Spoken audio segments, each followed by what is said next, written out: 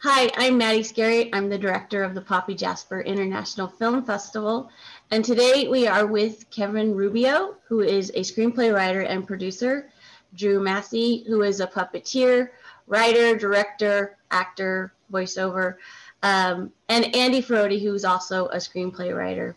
Thanks, you guys, for all being here today. And I kind of just like, can we just start off a little bit, you guys each telling us a little bit about yourself and your career. Let's start with Kevin Rubio.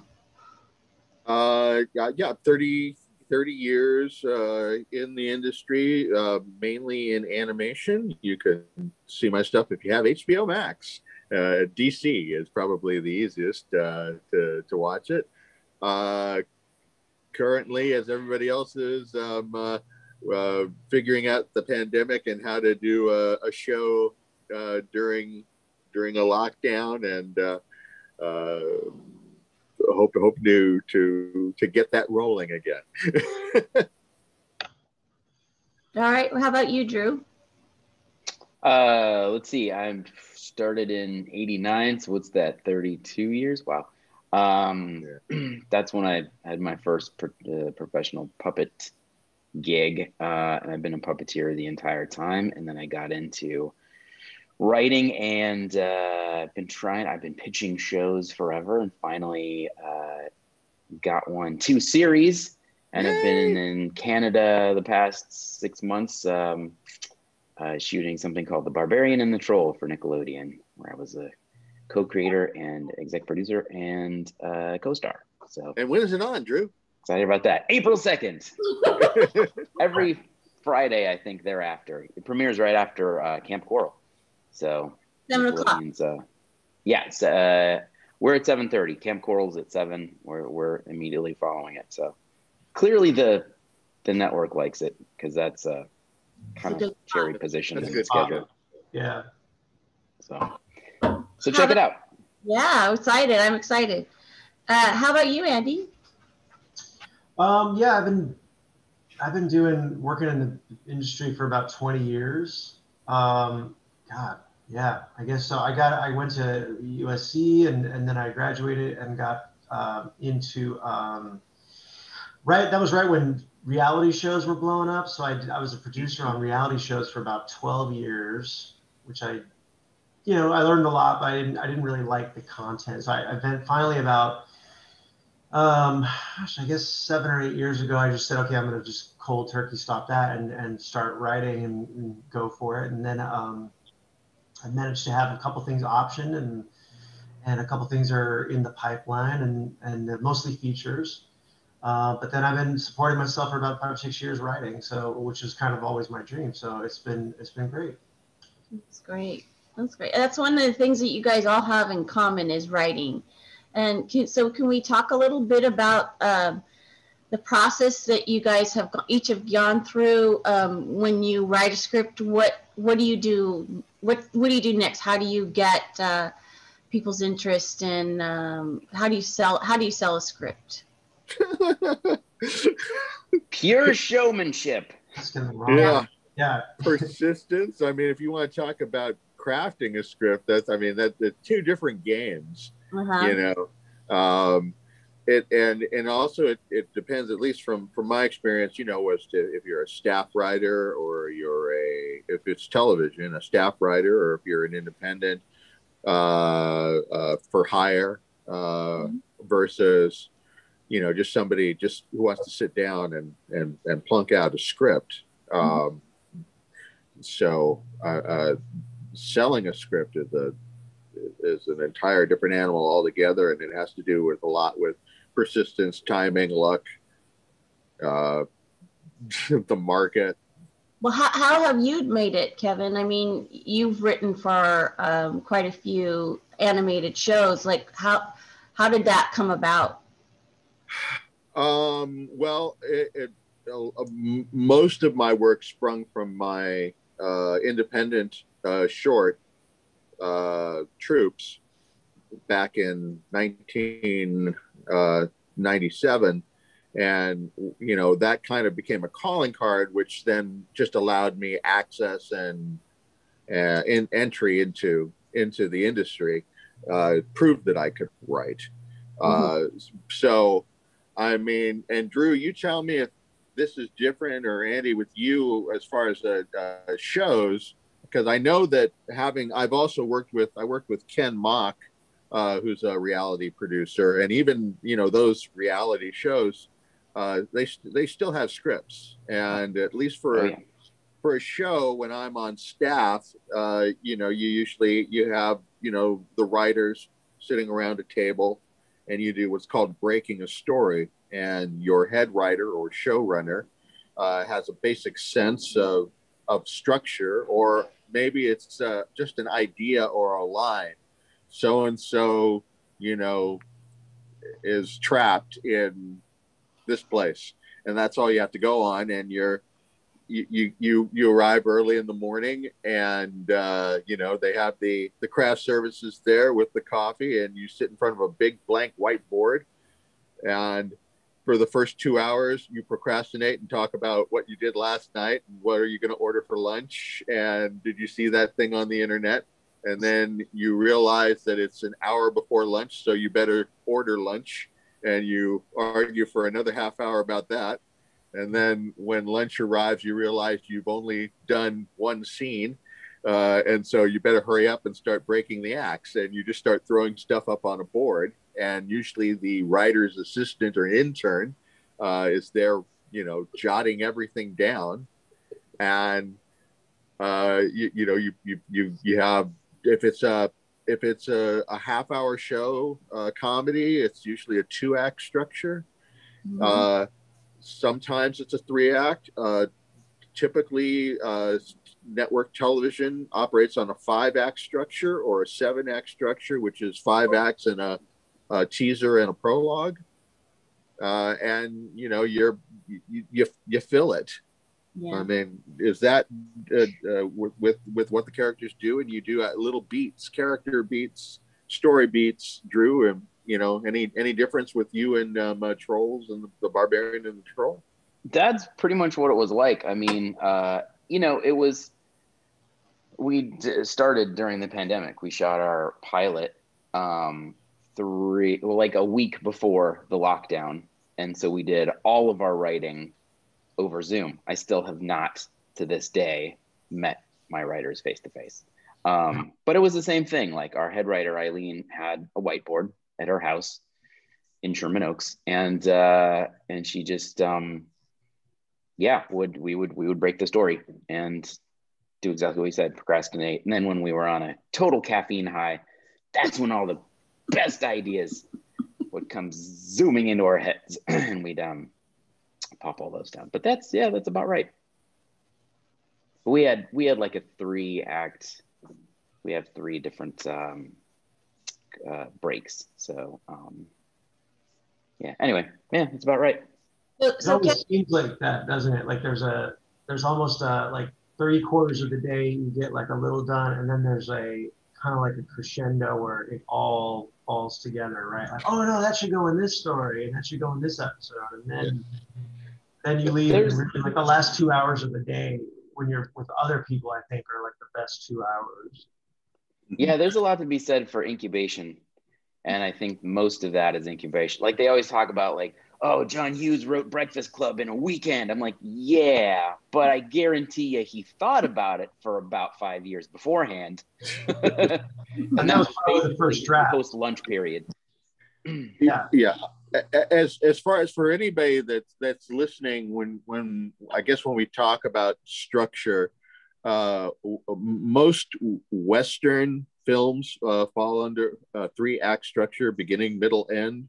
And what you'll often hear writers throw out, you know, this big pompous term is Aristotle's poetics, which is basically just that. It's just a structure, beginning, middle, end. Everything with a forward momentum. And usually it starts with a character or a situation and a goal, and the object is to throw as many objects in front of that goal or that character on his way to achieving what he or she ultimately wants to do. And with if you're doing it right, each scene is either propelling the story forward or revealing something about the character that you want.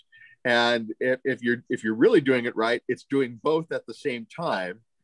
And in some cases, when you're a really good writer, it's turning you in a different direction that is surprising yet logical. And typically, Act One is the setup, where you get your, who are your characters, what is your goal, what is your problem, what are the obstacles. Act Two is starting out on that and getting a lot of things thrown in front of you that make it really hard. And with the final beat in Act Two being the character or the situation's lowest point. And then Act Three is overcoming that and bringing everything around to finally resolve the problem or the goal that the character has. Did I miss anything, fellow writers? Oh, that's it.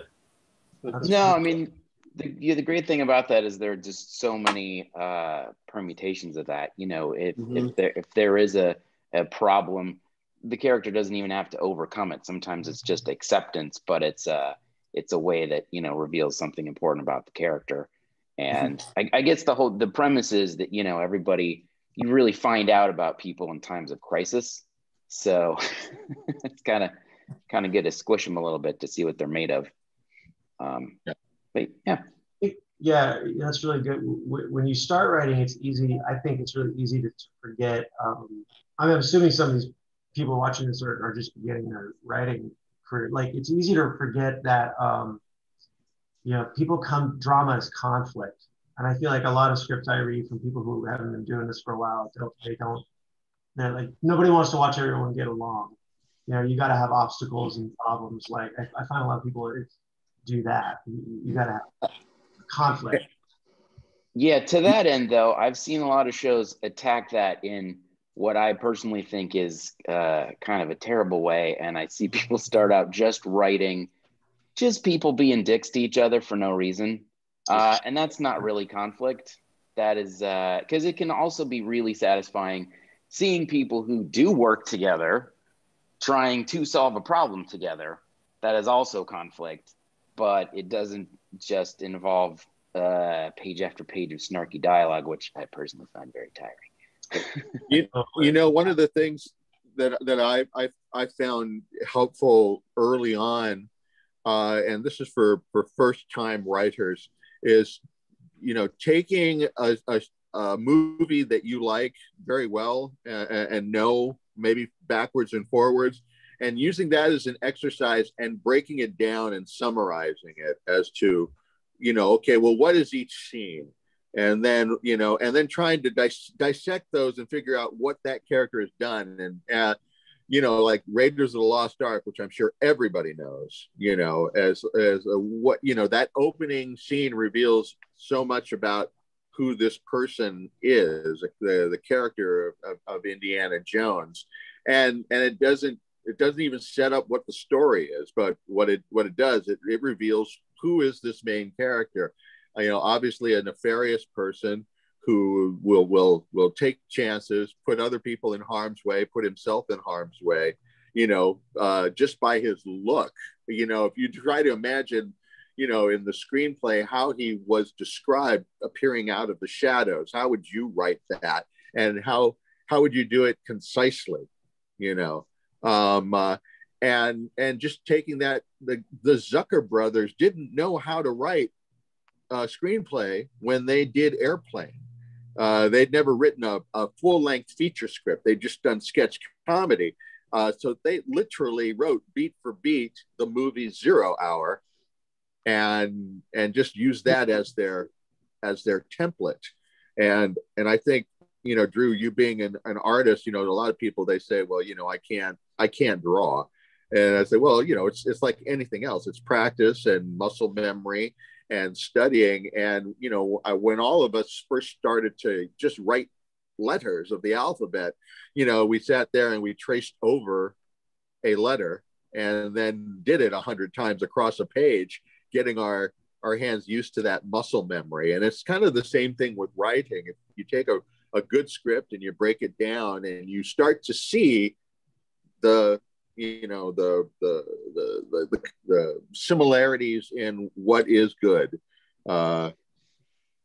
Yeah, there are patterns in everything. And I think, I know when I started out, I was, reluctant to copy. I mean, whether it was drawing or writing or anything. And there are an infinite number of adornments you can put on any structure. Like, I wouldn't shy away from doing exactly what you say. Study what works. Don't shy away from it. And in writing comedy, if anybody out there is tempted to take improv class, even over Zoom, I hear it works.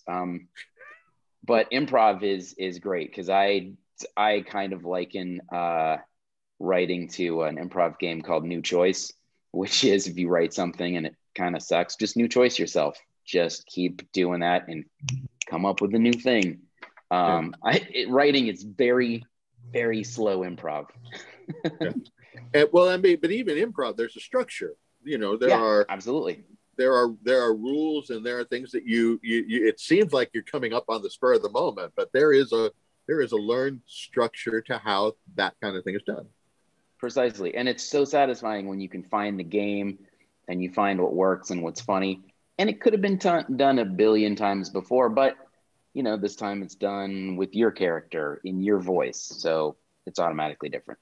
To circle back to what I had mentioned earlier, Raiders of the Lost Ark, there's a gag in there where Tope, the Nazi spy, brings out what you think is a set of nunchucks, and then it turns into a coat hanger. That is a gag that Spielberg did for the second time. The first time he did it was with Christopher Lee in 1941. And it didn't work. So he did it. He did it again. So there you go. Steal from yourself. If you have stuff and scripts you've written that you like, yeah, use it. One of the nice things too about writing is kind of going off what you were saying, Drew, about improv, it being this like slow improv, or that was Kevin. I'm sorry, one of you guys said it. I always tell people, like, writing is rewriting. I think people a lot of times, and I didn't invent that. It's a cliche expression, but people think like, oh, I wrote this and I typed the end, so it's done.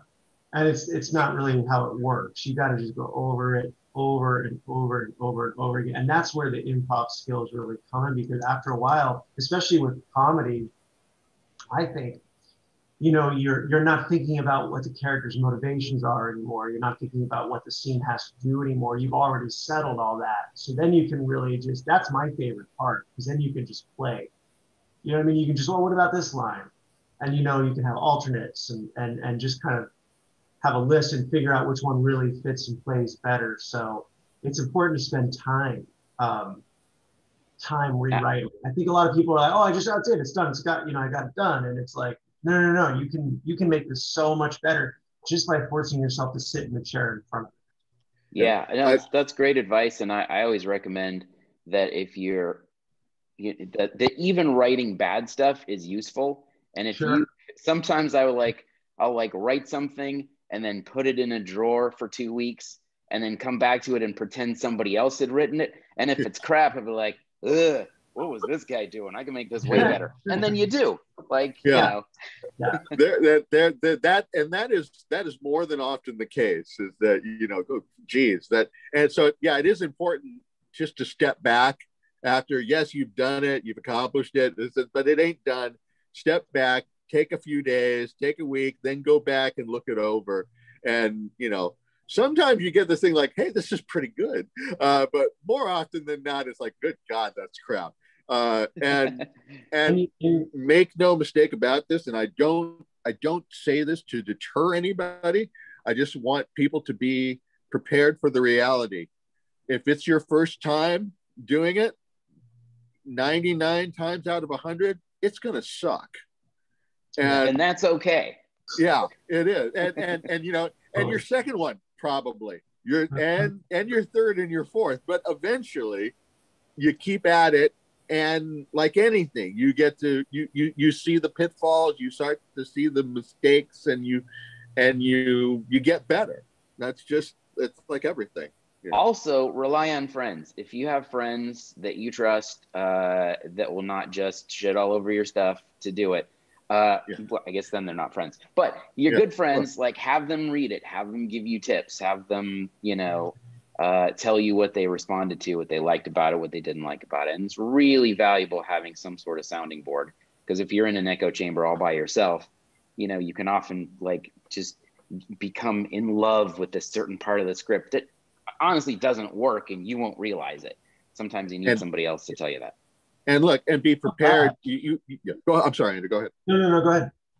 I was just going to say, you know, you got to learn to take criticism. It'll happen. I had a valuable lesson in film school. What my first film, somebody else cut, you know, and I sat there as he took my 7-minute opus and, you know, and turned it into a tight 240. and I was like, but it's got to go, man. It doesn't belong. It's not hampering the story. And you have to just toughen up and get a thick skin and know, hey, more ideas, they come. That's the thing. Whatever your ideas are, don't save them. You know, put them all in. If you're writing a pilot, you go, oh, but this is going to be for episode 6. No, screw that. Put it in. You know, do your best ideas. You'll come up with more. I promise you. Yep. On taking criticism, I think you have a couple of really good points. One thing, going back real quick to what Drew said, I think it's really important is to have people read your script. And the frustrating thing is what you'll find is that if you give it to 7 people, you'll get 7 very different interpretations if they really give you thought. And that's okay, because people watch movies and TV all the time and take their own things out of it. But in terms of what you should do with those notes, I find if 3 or 4 people give you the same note at the same point, or 3 or 4 or 5 people, like, then that, you know, you might not like, you don't have to follow every note that you get. But if like most people give you this note, there's probably something there. And so that's kind of how I judge them, because, you know, you have to be true to your own voice. Somebody might give you a note because they just don't like that the character did that. So it's like, well, that's who this person is. But if everybody says I'm confused here, you know, even if they give you different solutions, you know, okay, the problem is right here. Something is not working here. Yeah, I think fellow USC alum Bob Zemeckis, I think I'm attributing to him, and I hope I'm getting the quote right. So one person has a problem with it, it's an opinion. If 2 people have a problem with it, it's coincidence. If 3 people have a problem with it, it's a problem. Yeah, I learned a lot from my partner on Barbarian and the Troll, Mike Mitchell, who I co-created the show with. He's really good he directed Trolls and has done a ton of writing and really good directing. He always is adamant about hammering the clarity. If it's not clear, because Andrew, you were saying something about you know, if people are confused, and that's really important to not confuse people. You can have the most clever script in the world that nobody gets, and it's useless, because if you don't communicate your idea, what's the point? So, you know, I always find it really important, if people are confused, how do you make your idea more understandable? Because I think the onus is on you as a writer to really communicate what you're trying to say, and not the other way around. It's like, well, you just don't get me. Well, then you're not doing your job. Yeah. It's always your problem. Yeah. Yep. To be clear. And you have to in some cases cater to the reader. I mean, there are some people that go off and just write prose. but that's like Sorkin or Brian K. Vaughan is one of my favorites to read. I like reading his scripts. He's very familiar with his stuff, but he's Brian K. Vaughan and he can do that. Or Akiva Goldsmith. I was up for one of the films he had written, and it was god awful, but it read beautifully. I understood every character. I knew where everything was going. I never once, and I don't know if you've had this, Andy or Drew, it's like, you'll be reading along something and then you got to flip back to 3 pages and go, wait, who is this guy? Yeah. Never the case with Akiva. I just knew, page 1, who everybody was. It was so clear. And I was like, this is executive proof, because and that's what it's all about. That's what it's all about, because their job, if some junior executive, their job is to say no. Yeah. So it's what, it's like whenever I read a script with typos, like anything that they can, anytime you give some junior executive an excuse to just throw it out, you've done, that's what's going to happen. So if they're confused, if they have to flip back, clarity is number one. Clarity and simplicity. Sometimes you can be absolutely brilliant by just doing the simplest thing. And if it reads in a way that nobody else has done, then you've done it. You've cracked it. Just here, I'm speaking of Brian K. Vaughan here, I'm going to pull up, I actually have one of his scripts on my desk right now, because I'm currently writing something and I like looking at his prose to go, okay, how did he do this? And this is page 1, scene 1. I'm just going to read you the opening scene. Exterior, medieval England twilight. A crowd of screaming peasants charges over the rolling green hills of 16th century Britain. But just when you start to worry that this is going to be a shitty historical drama, we push in close on one of these moaning peasants to reveal worms crawling through the flesh of its remaining corpse face. Oh, neat. These marauding farmhands are actually the army of the undead. And what's the script for? What movie is that for, Kevin? This is an unproduced script called Round Table. Okay. But cool. Where King Arthur fights zombies. I love it. Yeah. I'm in already. Brian K. Vaughan, Shane Black, same thing. Like Shane Black. Just so readable. It's a pulp novel. It's so good. Have you guys ever seen? I try to keep. Yeah, sorry. No, another good example of how to do that kind of stuff is the guys who write the Bond movies. Have you ever read any of their scripts? Like the way they do action is just incredible. It's like so fast. Excuse me, guys.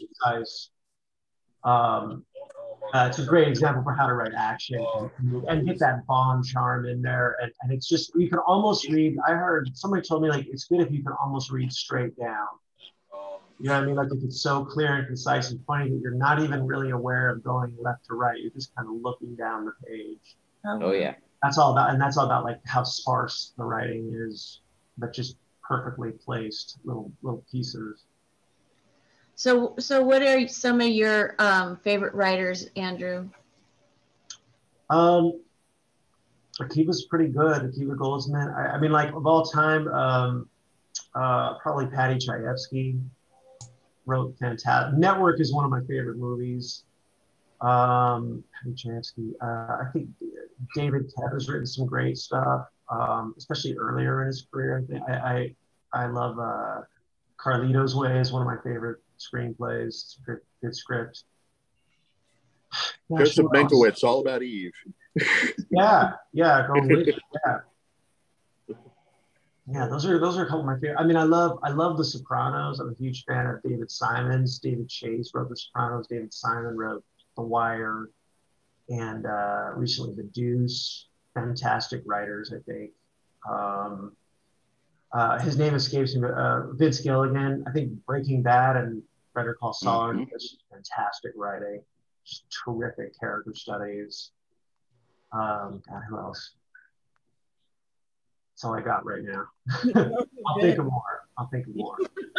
Sorkin is good. You know, he's got a very good style. He has a very specific voice, which I think works in some movies and others.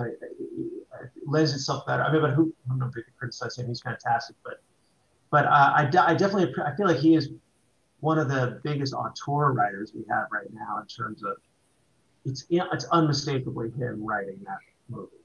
Yeah, he's got a great masterclass, by the way, if anybody's wants a good good primer on his writing. It's pretty cool.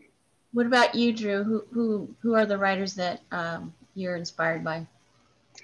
I don't know. I mean, I watch so much TV, and I try to, pinpoint who writes my favorite episodes. Like when I watch Community, I always go back and, I was like, Carrie Dornetto. She wrote the episode where Britta has a lesbian friend and his mistake. Anyway, it's just like I go through and identify the funniest episodes of whatever. And I've been watching My Name is Earl and Greg Garcia.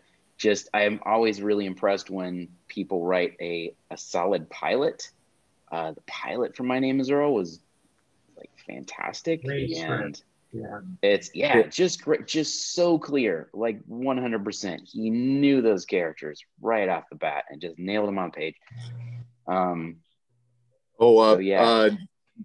Amy and Daniel Palladino for Amy Sherman Palladino, Marvelous Mrs. Maisel. Jesus. Oh yeah. They make me want to quit. Like, that's it. I'm never gonna be that good. Yeah, something's good when you walk out of it and you're just like, I could never do that. Like, how do they do that? That's the symbol of you just saw something great. Yeah. So Kevin, you talked about how Troops propelled your career. Drew, what would you consider to be what propelled you into screenwriting, and what was that thing that connected you to the industry? I mean, I've really written just as a function of like trying to create shows and sell shows, because I'm pretty TV based, and sold a couple pilots to Nickelodeon way back when, and that was funny because my creative partner on that, Paul Rugg, who did Freakazoid, and we actually pitched it via a radio play that we did. Like, we wrote the script based on how it would play in the room, and then we recorded all of it with all the music, and then we're like, imagine this show, click. and they're like, that's hilarious and brilliant. We can totally imagine animation going on in our heads. So, I always come to things through sort of an obtuse angle. I don't know. Wait, what was the question? So what was that thing that, that part of your career that propelled you into getting attention for your screenwriting? Kevin did Troops, and so the eyes were on him, and he was able to get people to look at his screenplays. What is that, because you can't just walk into a studio and say, I have a script, or you can't just, email it to somebody. You have to have that connection, and how do you get to writing something and getting it to the right person? For me, it's all through people and connections, and like my first writing job was through Paul. We had done our pilots together, and he hired me on the Peabody and Sherman show. So I was a staff writer there, and sat in, broke stories, and came up with gags and stuff, and that was a lot of fun. But yeah, I mean, I haven't had anything really, like the Barbarian and the Troll is going to be my calling card. till now. It's just been like the hard slog of I don't know how I get pitch meetings. Pure showmanship, as I said. Like, really, half the time your enthusiasm for your own projects can get you pretty far. If you believe, like, I'm a big believer in confidence and commitment. That's kind of all you need, earned or not. If you're really committed to what you're selling and what your story is, and you can formulate a pitch, pitch it around, pitch it to everybody you know. And if you are, and like Kevin said, persistence, it counts for a lot. So those three things: confidence, commitment, persistence. It's never the same. There's no set path. There's no rules. Everybody gets into this business a different way. Yeah, I couldn't have done it the same way Drew did it. I'm sure Anthony couldn't have done it the same way I did it. Ultimately, yeah, it's what Drew said. It's just commitment, persistence. Don't be a dick, which I should follow more. But that's just it. You just got to keep going at it. There are fellowships and there are internships that the studios do. You can do an internet search on studios and writing programs. That the Television Academy has one. The Motion Picture Academy has one. All of the networks have a writing program. You can look at the WGA, the Writers Guild of America, for questions about writing fellowships, and submit. Ron Howard has one called Impact, which is open source, where you can pitch. So those are inlets. But it really, but that's a great point, that nobody comes at it the same way or gets in really the same way. So, do what works, be opportunistic, meet people, make friends with people. Writing groups, a mutual friend of ours, Charlotte Fullerton, who's a showrunner. She formed a writing group for up and coming writers called Charlotte's Dream Killers, where she took kids and would critique scripts, and they would meet every week. And sometimes Charlotte would host it, but sometimes they took it upon themselves to do it. And I don't know, did you speak at that one time, Drew? I know I did. But and I know at least 3 of the people that were in that writing group that are now professional writers. Obviously, they had the benefit of a working showrunner to give them the kind of the prop the door open and give them some connections. But they had the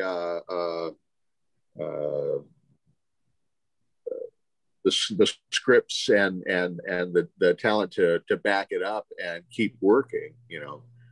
So one thing that I wish people had told me, going off what you're saying, is like 20 years ago, I wish somebody had told me that people make movies and TV shows with their buddies. They want to make shows with their friends. It's not a meritocracy. Who you know is super important. So I wish, if I could go back, I would have told myself, like, take whatever job you can get that's as close to the kinds of people that are making the sorts of things you want to make, because they're gonna teach you how to do it. And it's just what you're saying, Kevin, like, you're gonna become friends with them. They're gonna read your scripts. They're gonna tell you to do this or that, or take this here or there. And I'll call the guy in advance, or the woman, so so they know you're coming, and they'll take you seriously. And it's really important to work with the kinds of people that are doing the sorts of projects you want to do, whether that's TV, or movies, or whatever, or reality show, whatever it is you want to get into. Very cliquish. It's too big an industry, and there are too few opportunities to work for it to just be like, let's read all these scripts and make the best one. It's kind of like, who can get it on whose desk and get the people that are thriving and that rise to the top are people that always are keeping their minds open and their mouths shut and learning, because every day I know that, even people who have been in this business as long as, like, Scorsese, is interested in learning new things about cinema.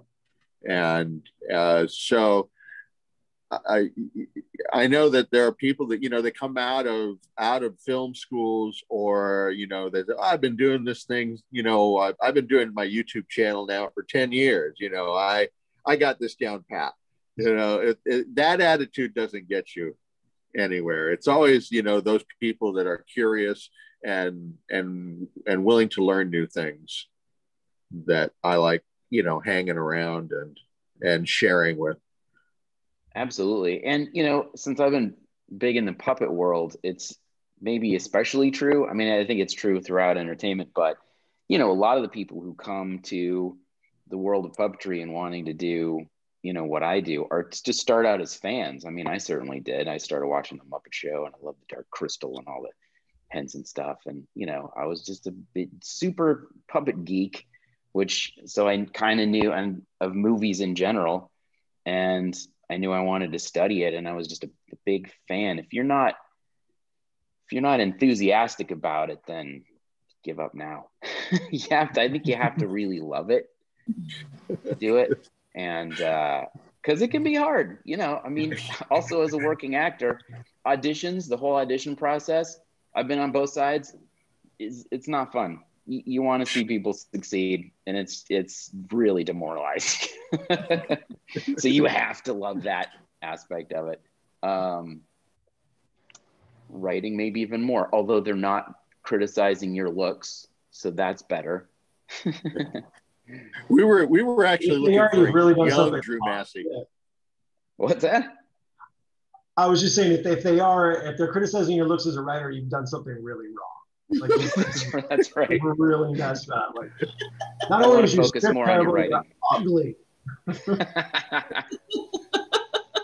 Joe Esterhaus would never have made it. Right. I'm sorry, Joe. Joe's a beautiful man. Joe, you're beautiful. Joe, you're a beautiful man. So, Andy, can you talk a little bit about what inspires you to write? Where do you find your stories? And you have a big script in the works right now, and if you want to talk a little bit about that, or just sort of what inspires you to write? It's all kinds of things. I mean, like, going off what these guys were just saying, I think you kind of have to write. Like, it's almost like you don't have a choice. Like, it's not always fun, but you have to do it. So in terms of what inspires me for stories, just anything and everything that I come across that seems interesting. And a lot of times it'll just come from all sorts of different things. It'll just kind of fall together. I like more grounded stuff. I like a lot of true stories. I like satire. So I look for things where I see a lot of potential to make something that's kind of strangely common, hysterical, or absurd.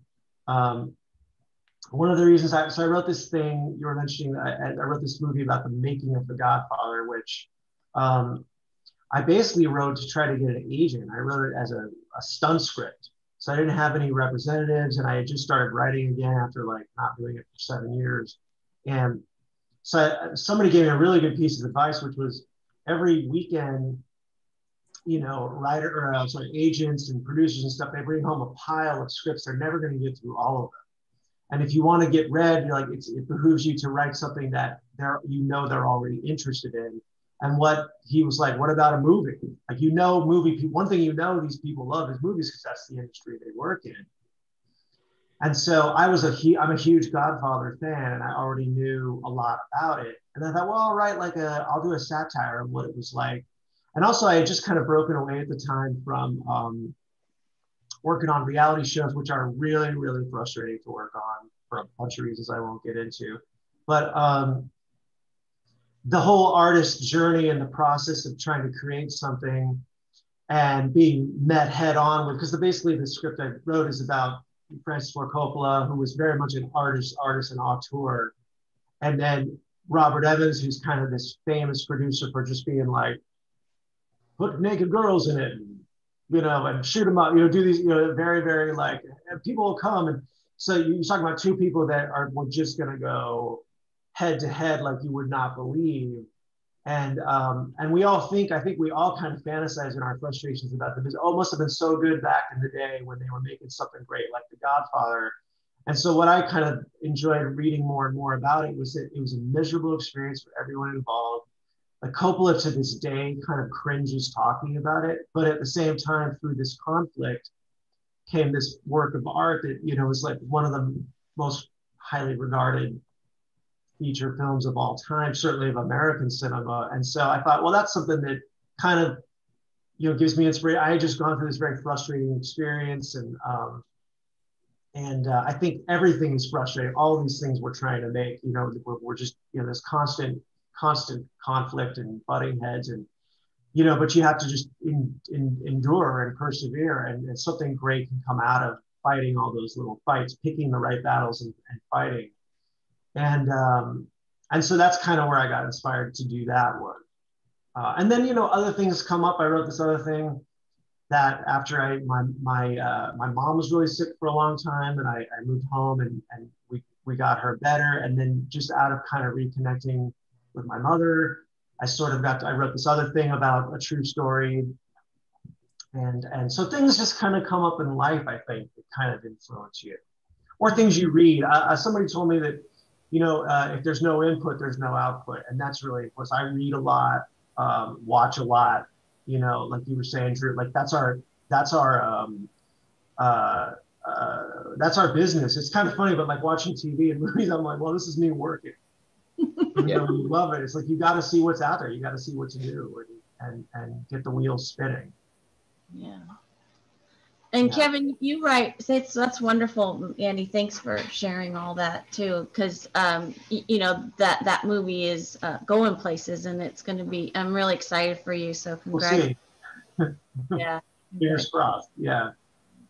It's tough. You know, it's really tough right now because features are like I'm sure you guys know, like the metric has just totally changed. Oh yeah. There's no theater. I mean, like, you know, it's nobody really knows like how can we guarantee a return on our investment? Because right now there are no ticket sales. So that's all up in the air too. It's a good time to be doing a TV show. Well, yeah, and television definitely taken off, you know. Kevin, can you talk a little bit about, you know, you write a lot of, you do a lot of animated shows and a lot of superhero shows, and can you talk a little bit about how you write for those? Well, when you're dealing with stuff that's so well known, and there's been so many things that have been written about them, like you know, writing for the Justice League.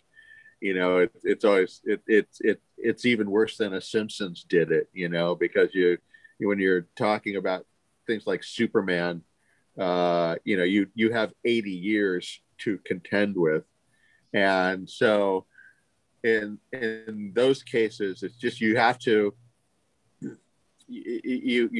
come with a lot of ideas and be prepared that they're all just going to get knocked down.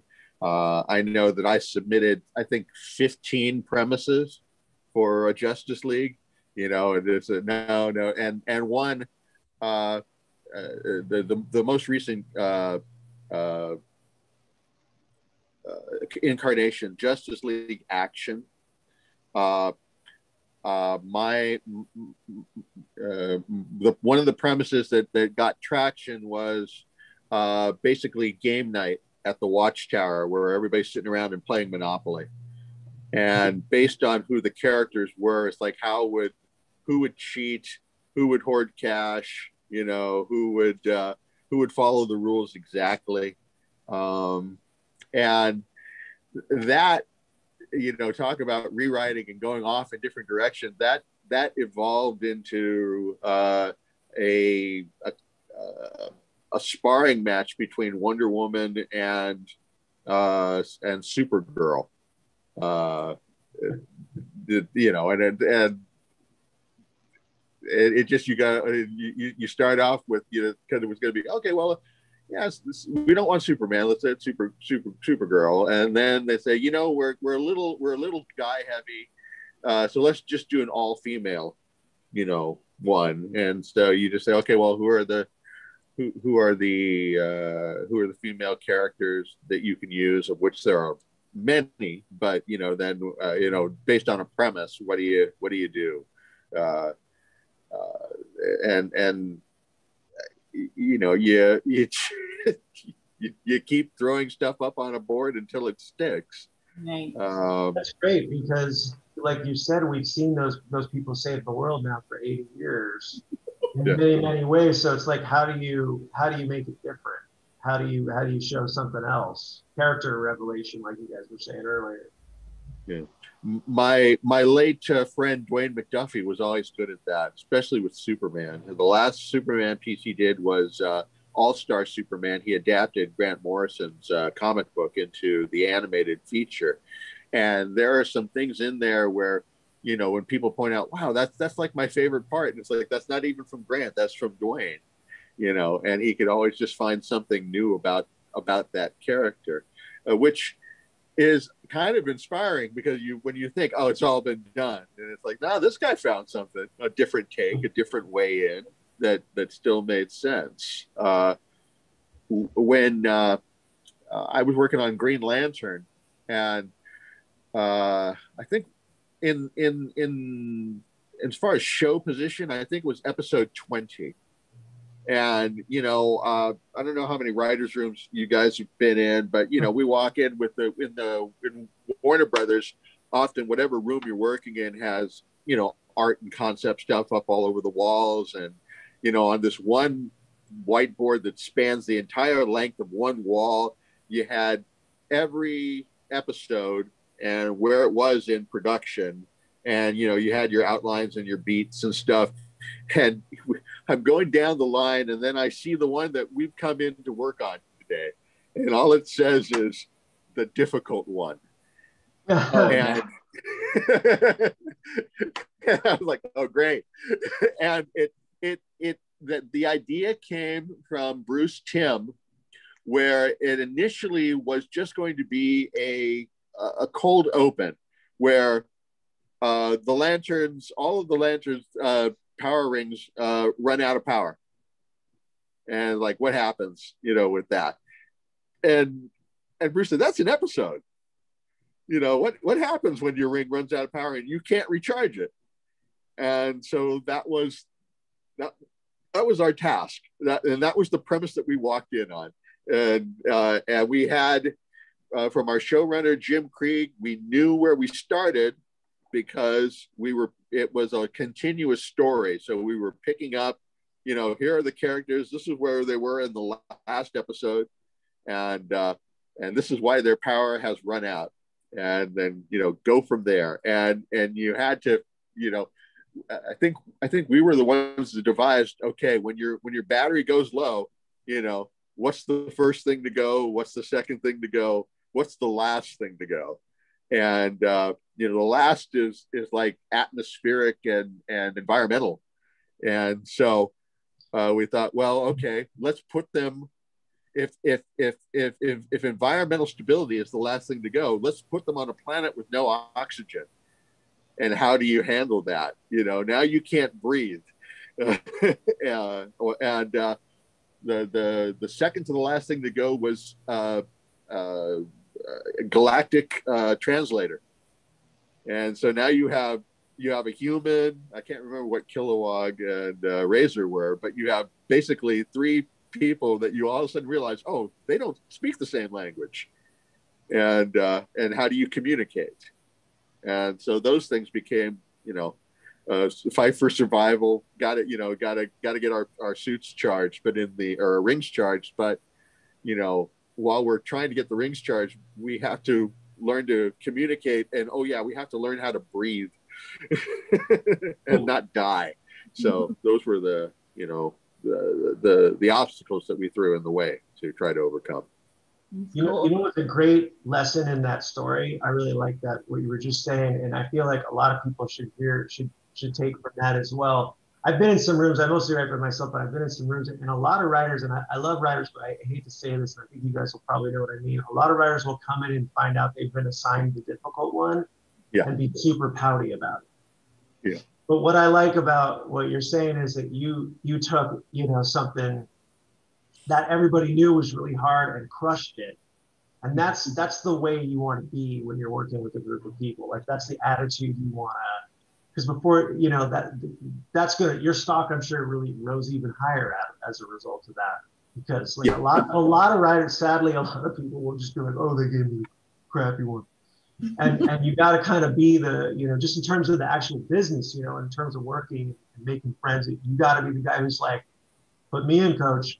You know, that's how you get an opportunity. You know, if they stick you on the 20th episode. I mean, I know you've been working for a long time, but if you're a young person, just get in and give you the 22nd episode. We don't really know what to do with it. Nobody can crack it. Be that person who cracks it. And to that end, my friend Dan Milano, who created Greg the Bunny, he did a show called Glitch Text for Netflix, and he said, when we were looking for writers for The Barbarian and the Troll, very wisely, he's like, you know, when you're looking for writers, you can find people who come up with a perfect idea, but, you know, But even if you find somebody who routinely spits out the worst ideas ever, that also has incredible value, because just like writing a piece of crap, putting it in a drawer and coming back to it, that can often force you into the right solution. By having the absolute wrong solution, it's weird, but it's like, do the opposite of what, you know, that was just put out.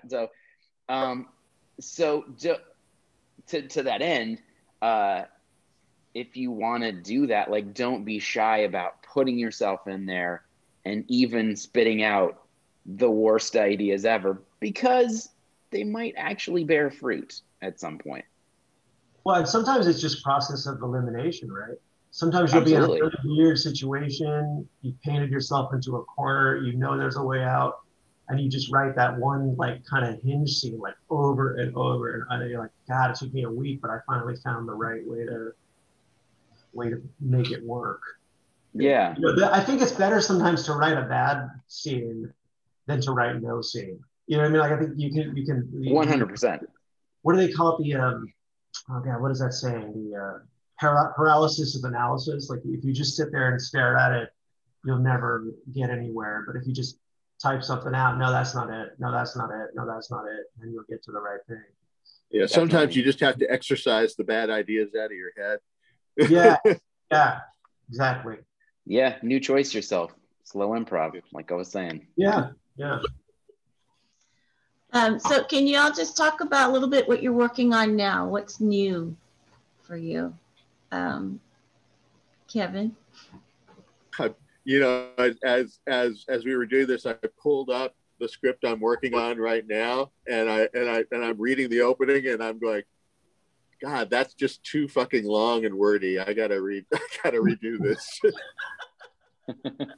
Hey, you got it out of your system. Woo! Yeah. No, I was like, wait a second. I said, I don't get to the reveal until the top of page 2. I can condense this into a half of a page. But there you go. Pretend somebody else wrote it. So I've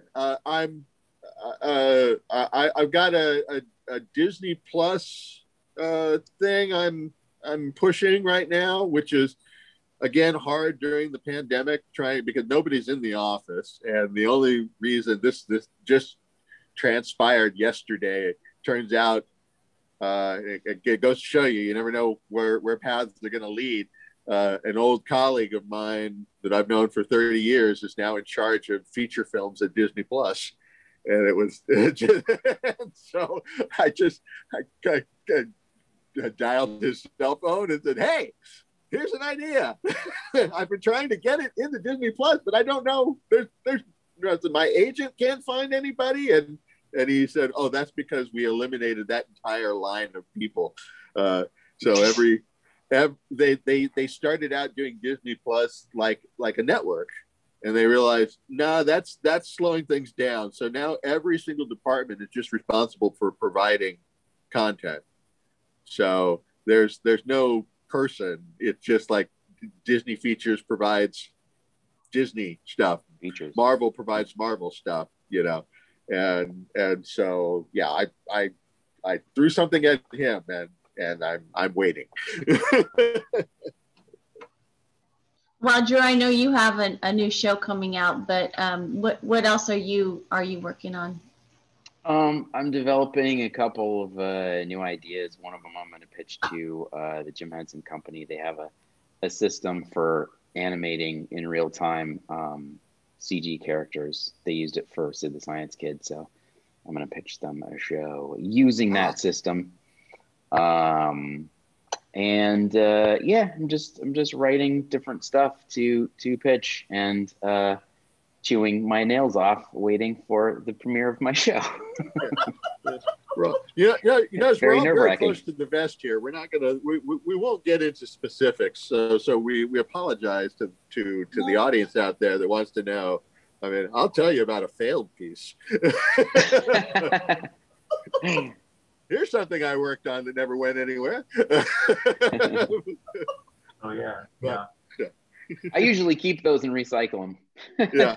Because it means it was like either ahead of its time or behind, but it'll come around again. So just wait and it'll all be good. So I don't know. I see that happen a lot. Well, that's an interesting point. What do you guys think about, I'm sorry, not to change this, but real quick, like, I just found that when you try to chase the market, it's totally a waste of time. Like, one of the things I've really certainly learned in the last few years is just write what you want to write and kind of wait for it to be relevant. I think that, I mean, I have something I wrote like 7 years ago now that's finally moved to action. And yeah, absolutely. I think I think the smart way to do it is have a portfolio of stuff that you're passionate about that's all updatable. So you have a core idea that's great, and then, you know, if references are outdated or whatever, when you end up pitching it, just fix those, but it's mostly there. Yeah, I mean, I tend to, it seems like I'm always like 10 years ahead when I'm doing stuff, and to chase whatever is popular right now. A script takes so long to produce and gestate. I mean, the average is 7 years. So, I mean, whatever you're chasing now, unless you're J.J. Abrams, it's not like, hey, we need this next week, you know, and they're going to greenlight it in a week. It's just fruitless. The only thing that right now, the same Disney Plus piece that I'm trying to push was the result of a need. Somebody said, we need something that can be shot during a lockdown. And so, but it just so happens that this thing can still be shot without the lockdown. It makes it a little more difficult, but, you know, it was designed, you know, to be minimal crew, you know, minimal cast. And if the lockdown is lifted and I have a bigger crew and a bigger cast, well, hey, that's good too. But yeah, chasing was popular. Rarely, very, very rarely works. I mean, Justice League, the original cut, I think, is proof of that. But you have to have the fortitude, I think, right, in the belief in yourself to resist, because I feel like your people are always telling you to do that. Like, that's something that I'm like, your agents and your, what's the next, you know, Parasite, or the next, it's like, well, that's happened. I mean, by the time I get it ready, you know, it's just impossible to do that. Yeah, I think we're looking for that Barton Fink feel. Yeah. I think there's a lot into also being aware of what's out there, what's being pitched, what people are looking at, and being really into the idea of counter programming. I mean, I think one of the reasons the Barbarian and the Troll got sold is because, you know, my partner Mike, who has done all these animated movies, he's like, I've seen what's out there. It's all CG. It's all kind of the same. This is not because it's puppets done in a way that you haven't really seen before. So they're like, oh, interesting. And you can shoot it during a pandemic, and we can do it quickly. I was like, yeah, it's like infinitely quicker than animation, but gives you kind of the same feel. So, but it was funny, even when we were pitching it, it was like, they're like, so it's all puppets. Mm-hmm. And it's not for preschool? Nope. Yeah, we don't really know what you're doing. I guess we should just give you money to do a pilot. And we're like, yes, that's the idea. Do that. So we actually had to do the pilot to even, clue people into what we were pitching in the first place. For real, because they're like, do you have any examples of what you're trying to do? And we're like, no, we've been trying to get something like this made for like 25 years. So you'll be the first. Awesome. So Andy, what are you working on now? Just same as he's got. I mean, just developing more things. I had a feature that was really, unfortunately, was really close to shooting when the pandemic kind of hit. And so I'm trying to kind of get that back up and running in terms of like what I'm trying to get going in terms of that's already written. And then I just wrote, I'm just finishing up another feature right now, like a heist movie, and just developing and taking meetings. And I think for a mini series, I'm trying to get someone to pay me to write. And just, you always got to be, you guys know, you always got to be hustling. It's a hustler's job. You got to, take meetings and push and take the initiative. And yeah, so just things that's it really, just developing and writing. Great. Well, I want to thank you all for being here today. And, hopefully in 2022, you guys can come and visit us at the festival live and in person, which would be great. This works too. And you've given so much great advice, and really appreciate your time. And we hope to see you soon. Well, Thanks you for have my having us, number. Maddie. Nice to meet you guys. Yeah, thank you. I'm glad Yeah, you. nice to meet you too. Yeah, maybe start a writers group. That'd be fun. That'd be great. Actually.